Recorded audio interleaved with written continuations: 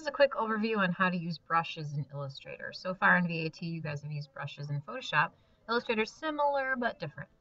For instance, if you use the rectangle tool and we put a stroke on that rectangle tool, you can see if we zoom in that the vector is very, very smooth. That's just sort of the default in Illustrator. But if we choose, hello Illustrator. There we go, sorry. If we go up to the top here with my box selected and I see here where it says basic brush definition, there's some default brush definitions set in here. For instance, I can make a thicker rounded brush. You can see the rounded corners here.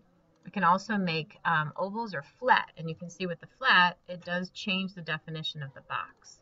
There's also a charcoal feather in here. So again, you can see that now the vector is no longer solid. It's got some texture and personality to it. So I can use brushes without actually using the brush tool. I have more brushes that I can choose from, and I want to show you where to find those.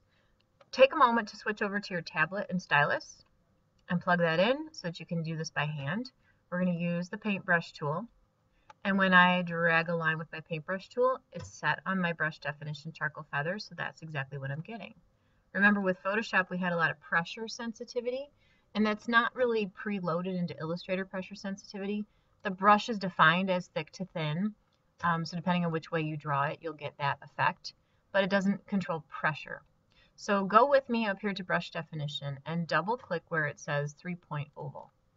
This is your brush options, and it's telling you that this is the shape of the brush and the direction it goes in, and this is the size and appearance of the brush as you move it. We're going to go down to the size button here and move over to where it says fixed size and change that to pressure. So now that means, dependent on your pressure, the size of your brush will change. You have to turn your variation up though to 3 to see it change. See, it's very tiny with light pressure and 3-point with thick pressure. When you hit OK, then you should be able to see some variance in your brush marks. And you should see it, I apologize, I don't have a tablet on me, but you should see it with a light pressure go light and a thick pressure go thick. So if you want pressure sensitivity, that's where you go. You can also scroll down and see that there's some brushes, like a filbert brush here. So you can see there's a little bit like Photoshop, there's some brushes that have, that create the appearance of actual brushes. There's not many to pick from here, but we've got libraries, just like we do in the other programs, and you can go through these libraries. If you just go to Arrows Special with me, you'll see that library box open up, and you can scroll down and see lots of arrows. If you're actually making an arrow, I'd suggest you make a straight line and turn that into an arrow, but you could brush with it, which kind of makes a strange effect, but you could. White triangles down here at the bottom will scroll you through the different brushes. So there's our calligraphic, our default brushes, and here we've got some artistic brushes. So now you can create different effects.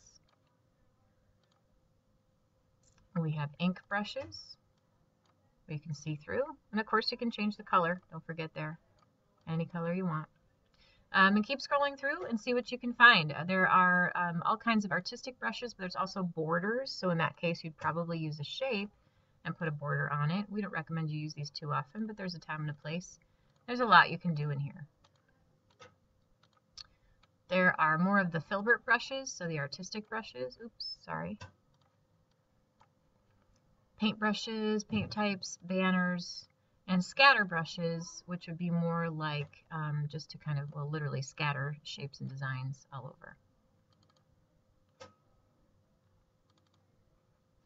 If you double click on the paintbrush to the left, sometimes you've got some options where you can control the brushes. There's just options everywhere. So what I want you to do is play with brushes, see what you can make and create. And the next video would be talking about how to download brushes off of the internet. So now let's talk about downloading brushes off the internet. You are going to go to the internet and search for free Illustrator brushes.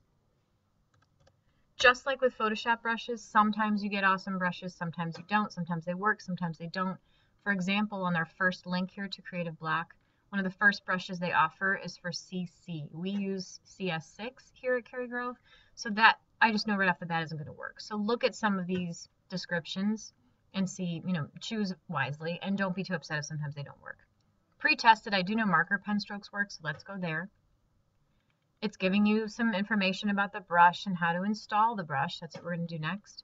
These are all the brushes you're going to download if you download these brushes. And there's your download button.